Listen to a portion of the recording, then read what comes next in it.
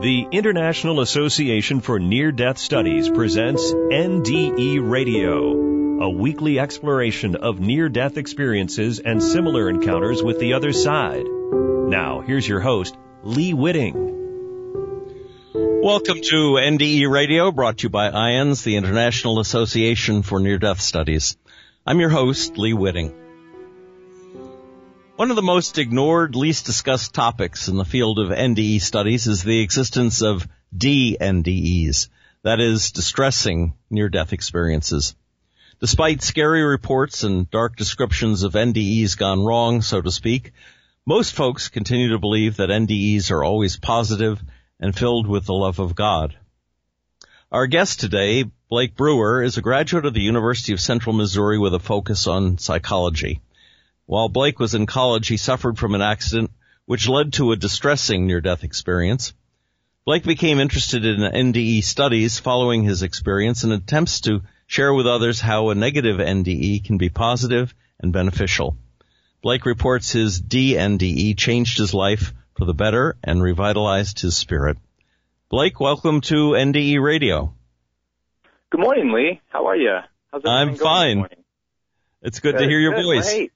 Yeah, I'm great. I'm excited. Hey, I appreciate you having me on the show. And for anyone that's listening now or later, I hope you're also having a good morning. Oh, well, thanks so much. Blake, let's begin by telling the audience about the details of your accident. Sure. Okay, so I'm not very old. I'm pretty young. And I was in college, which was, this happened about 3 years ago. I'm 25 now. I was in school, finishing up school, my bachelor's, and I was a longboarder. If you're not familiar with longboarding, it originated in Hawaii in the mid-'60s. Surfers wanted to continue surfing without waves, when there wasn't any swell. So they pretty much took a skateboard and made it longer so you could go down big hills, which is a lot of fun. But it's also very dangerous, and we'll get into that here in a second. So anyway, I would take it, I would longboard to class and everything. And this one day, I went out on this hill, and, I just wiped out pretty badly. Anyway, after the accident, I've had a pretty bad concussion. I went back home, ended up going over to a friend's. This was about an hour later. And then I started feeling lightheaded at my friend's house, and it ultimately, I passed out. Now, I have to, I'll tell the story from my side of what happened, and then I'll tell you guys what happened in this existence, they're at my friend's house. So very good. After I passed out, I didn't have any kind of out-of-body experience. I was just immediately thrusted into this black void. There was nothing around. It was just infinite nothingness. It's hard to describe with the words we use here. But I feel like the majority of people have experienced passing out before, and this was just completely different. The strangest part of the whole experience was I was unconscious in this black void, but I was still conscious completely. Like I had my thoughts and everything, but no body, obviously. So I was just in this blackness, and I just knew it was death, and it was just so terrifying.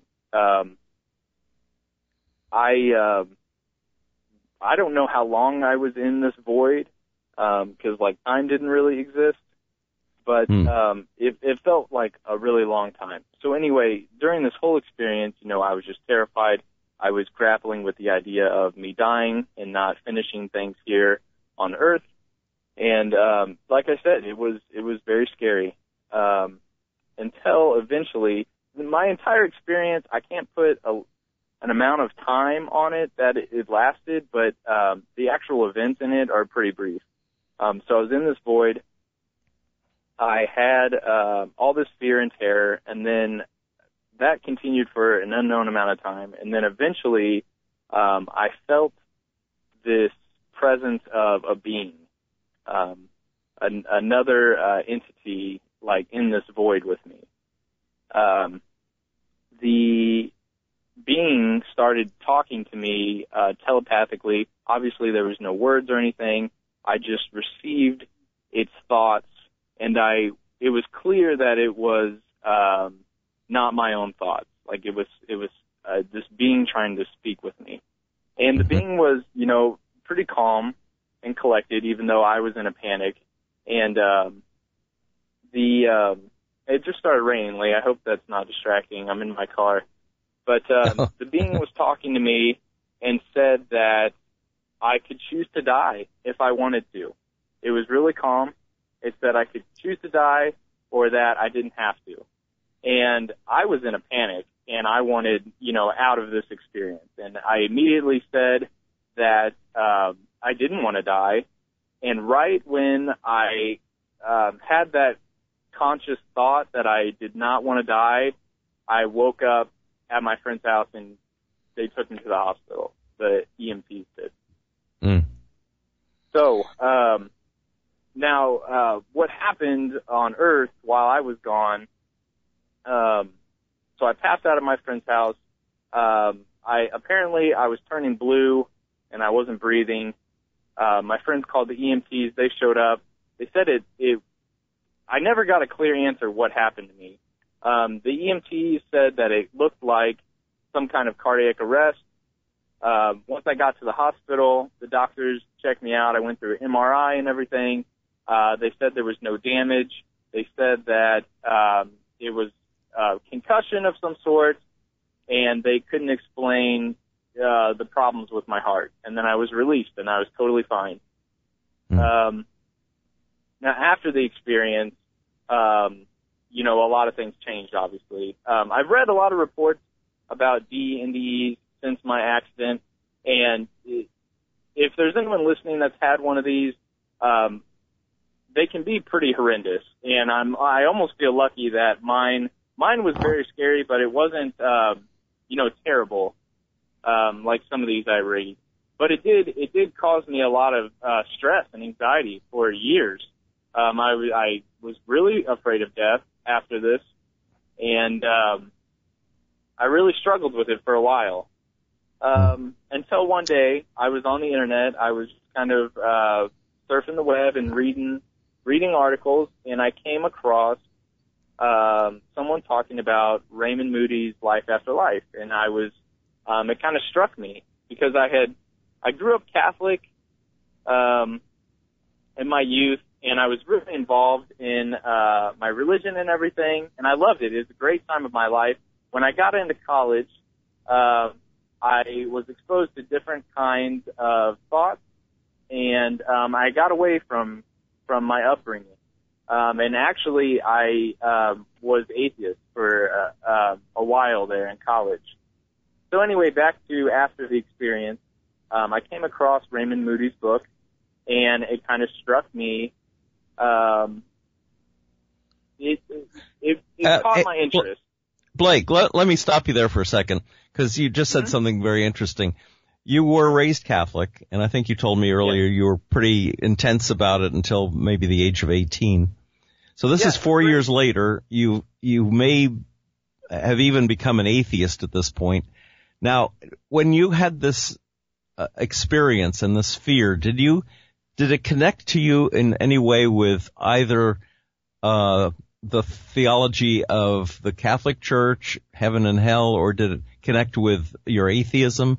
I mean, how did those 2 points of view and your DNDE interconnect? Yeah, so while I was in this void, the thought of hell never crossed my mind or anything like that. In fact, I wasn't thinking much about anything spiritual or religious. It was more of just frenzy and a panic. I did think at a point that I was dying, and that there was a slight moment, Lee, where I was like, oh my gosh, I'm dying, and I'm conscious right now of my death. Like, clearly, there's something else going on here. I did have a Yes. slight moment like that, yeah. This is beyond atheism, obviously, if there's an afterlife. Sure. Yes, exactly. So Let me also ask you at this point, how would you interpret that voice? Was it angelic? Was it demonic? Was it good or evil? Was it godlike? Was it? What was it? Oh gosh, this is so hard to explain, and I've been listening to the show for a long time, and I've heard this countless of times, but these are so tricky to explain in like earthly words we use now. But I'll give it my best. So it didn't sound like it was male or female. It wasn't demonic or anything like that, and I would almost say it wasn't angelic. It was just, oh man, this is tough. It was just a voice, and it was calm. It was very, oh gosh, how do I explain this? It was almost like it was trying to calm me down in the moment, and almost make me feel like this is happening, but it's going to be okay, kind of thing. So did you take did it calm you? I mean, you were terrified at first. Did just hearing that voice? Yeah, I mean, it was a panic up until the very end, until I, got out of the experience. But, when I heard the voice talking to me, it did calm me down a little bit. I felt like I had a little bit of leverage in the situation. This being was giving me this choice, and now I could choose to leave. Let me ask you this: is there any chance that it was an alternate part of yourself that was that was the voice rather than another being altogether? It's funny you say that. I've thought so after this whole experience, I right off the bat, I didn't think I had an NDE. I didn't even know what an NDE was, but I tried to explain it away. I was like, clearly I was suffering from a concussion. This wasn't real. It wasn't until, researching years later that I kind of accepted this whole thing. But yes, while I was in that void, the voice, this is so strange, and I can't explain this, but it did feel like it was almost like my higher self at a time. And I wish I could explain that further and what that meant, but I just can't. It did feel like I was talking to maybe myself for a second. That was it's strangely, because I felt like I was talking to my higher self for a second, but it was also separate. Like, it was clearly not my own consciousness, if that makes sense. Mm-hmm. It does. It does. Let me ask you this too. This may seem a little off the point for the second. Sure. But now that you're back, and I would say clearly not an atheist anymore, what do you think about reincarnation? Yeah, so my views on spirituality and religion drastically changed after this, and plus after all the material I've studied up on, it altered my perception quite a bit. I definitely think reincarnation is real, personally. I can't speak for everyone, but I definitely believe in it. I believe that we can be, if you subscribe to the idea that anything's possible with God in the afterlife, reincarnation would definitely be an option then.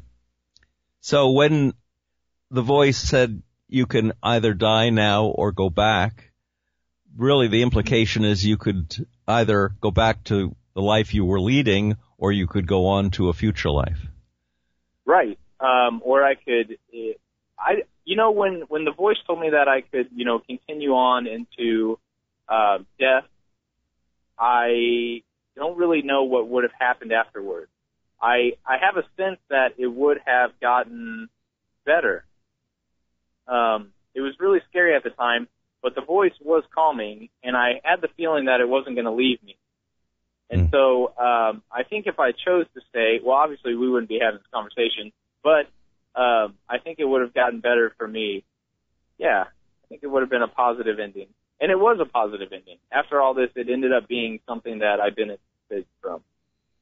I have had the feeling from time to time in talking to people who've had both good and bad NDEs that NDEs, while they have a universal element to them, are also very particularly personally designed for the person who's experiencing them.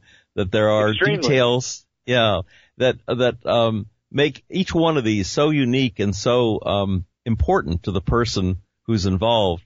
For instance, this has changed your whole. Well, you tell us how it's changed your outlook on life.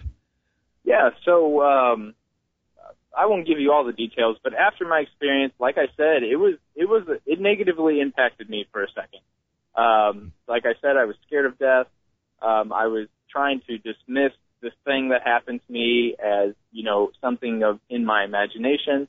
And then, like I mentioned earlier in the show, I was on the internet. I came across Raymond Moody's book, Life After Life, and it grabbed my interest. I read that, and then after I read that book, it just unleashed this unquenchable thirst about NDEs for me. And then I went on to Proof of Heaven by Alexander, and then I read 90 Minutes in Heaven by Piper, and on and on and on.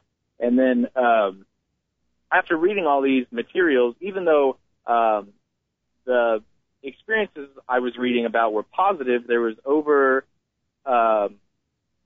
factors in it that were overlapping that happened in my experience and their experience, such as the void or the tunnel, and then the telepathic communication. So after I read this enough, I started thinking this really did happen.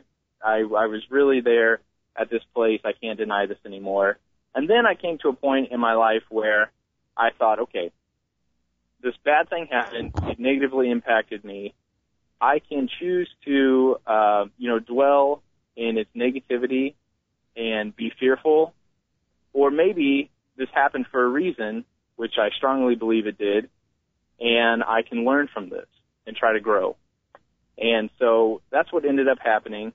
I had to go to therapy for all this. It was a mess, but I'm really glad it happened to me now. I am. It got me, I don't want to say back on track, but it nudged me in a way where I kind of redeveloped my spirituality, and that has no value on it. Right. Well, you were studying or majoring in psychology even before this happened.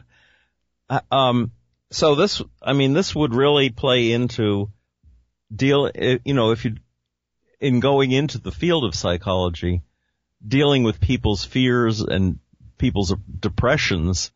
This would give you a firsthand experience of it without having to become, well, tell us a little about the therapy. You went into therapy because of the NDE? Yeah, it wasn't, I guess, in a roundabout way, it was for the NDE, but it was mainly for the fear of death that I developed after this.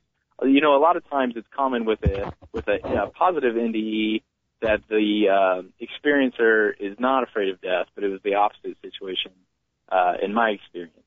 And I was afraid of death, so I had to cope with my mortality and what it meant, and kind of go through my experience and realize that it was more of a rejuvenating experience for my spirit. So you were talking to a psychologist, presumably one who had not had an NDE. How did they take your story? How did they react to it? They were great. They listened. Was it a man or a woman? It was a man. Yeah. Okay. He was great. He was very open about the idea. I did get a sense that he may not have believed me, which is understandable. No ill feelings towards him. But I did get that sense. But he was very open and accepting, about my experience, and helped me work through a lot of stuff. Lee, I was going to mention this.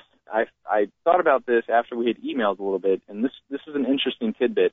So I like to think that there are no coincidences and that things happen for a reason. After my experience, so while I got out of the hospital, the doctors told me I was wearing a helmet when I had my accident, and it prevented a major accident. Like, it would have been very badly if I wasn't wearing my helmet. Yes. So they told me, the helmet saved your life and everything. Later on, towards the end of college, I had a friend that would also longboard, and he did not wear a helmet. And I told him, hey, I had this experience. You should be safe and wear a helmet.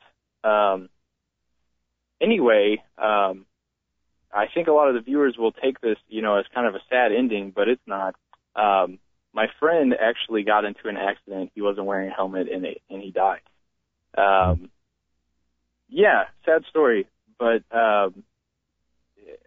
it was almost like my experience was trying to serve dual purposes, to help me and then also warn my friend, which ultimately didn't happen. But he ended up coming to visit me and my girlfriend, in our dreams later. So he's in a better place. He's doing okay. Oh, what did he say? Well, he came to my girlfriend. I was friends with this guy, and my girlfriend was really good friends with this guy. And he came to her in her dream, and it's funny because all the factors on near-death experience, they line up perfectly with her dream. So she was in this place. It seemed more real than the reality we're in right now. My friend spoke to her. He told her that he's okay and that everything would be fine. They embraced for a little bit, and then he left. And that was it. Did in other words, she shared a bit of his reality on the other side? Yes, I don't doubt it one bit. So how did that affect her? It gave her so much comfort. She was really upset, obviously, when he passed away. But Sure. After that experience, she talked to me, and I had, at the time, which I don't know if this is a coincidence again, I was reading about an NDE and secondary, sort of near-death experiences, where someone will be at a deathbed and see something, or obviously have a dream. I've had that experience myself. Oh, wonderful. I didn't even know. But, yeah, same thing. And I told her about that. I was like, hey, look at this. This sounds exactly like what happened to you. And it was really comforting for her. Yeah. And then did he appear to you in your dream too? I did have a couple dreams about him.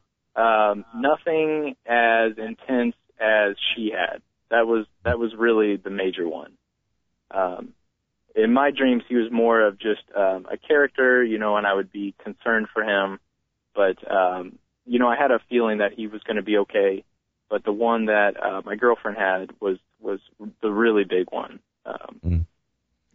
Now, why, nice. In looking back on this, why do you think your personalized NDE was a distressing one? So this is something I've been trying to figure out for a while, and I may never figure this out. And I accept that. That's okay.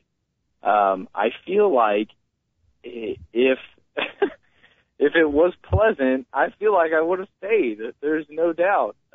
From all these experiences that I've listened to, I probably would have been like, yeah, let's continue along this road and see where this takes me. And I guess I would have died. But the distressing part of it almost made me realize what I have here and where I need to go. So it kind of showed me, again, what I personally believe is important in this life. And it really benefited me. In the long, after years looking, well, I say years, 3 or 4 years after this happened, looking back, yeah, I wouldn't change a thing. So you're not uncomfortable with the notion of death at this point?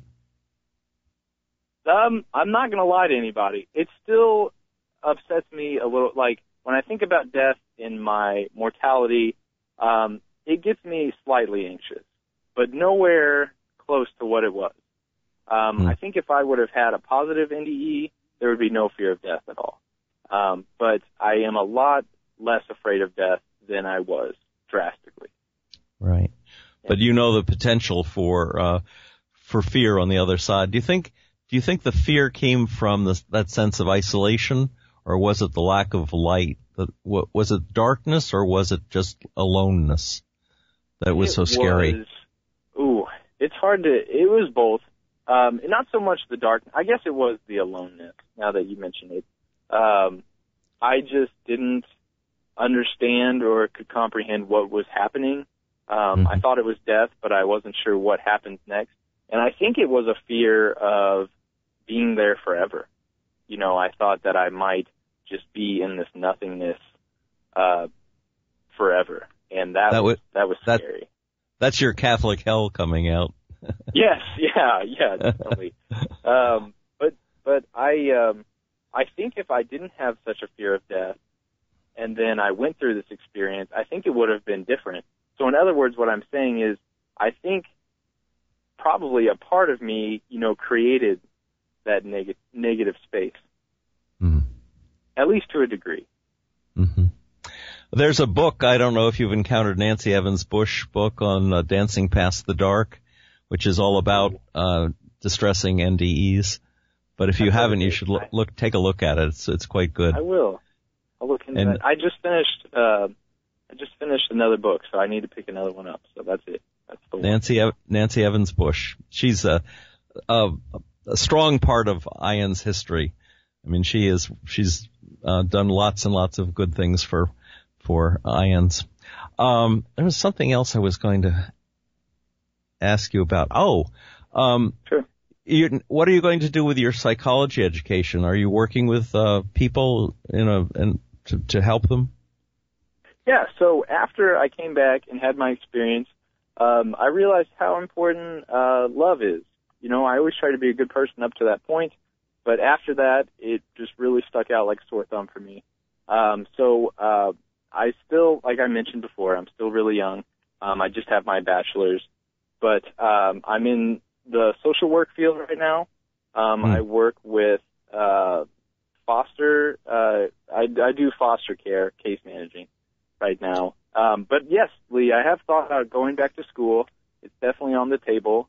I'm leaning towards possibly doing like chaplain work in a hospital. It's very, very rewarding. And as a matter of fact, I'm sure if you went to your local hospital and just even with your background, volunteered to visit patients in the hospital, very quickly you would catch on as to how important that is. Or volunteering as a hospice worker, same thing. Yeah, I've thought about doing that. I've had a couple of clients over my few years in the work field that have been terminal, not in the foster care, but my job prior to this, it was with adults. And a couple of them were terminal, and they were my favorite clients to talk to. And they were really positive, too. It's an interesting time to talk to someone that's walking through that threshold. It's fascinating. It's a real gift to be with someone as they prepare to die and to be with them when they do die. Blake, unfortunately, we are out of time for today. It was a pleasure, Lee. Thank you. This was terrific, and I want to thank you, Blake Brewer, for sharing your story of your DNDE and the effects it had on you. No problem. I'm glad you had me. If the audience would like to listen again to this or any of our past shows, just go to our website at nderadio.org. And for more information about the work of IANDS and the upcoming conference in Denver, check out their website, iands.org. And tune in next Monday, 11 a.m. Eastern, for more NDE Radio.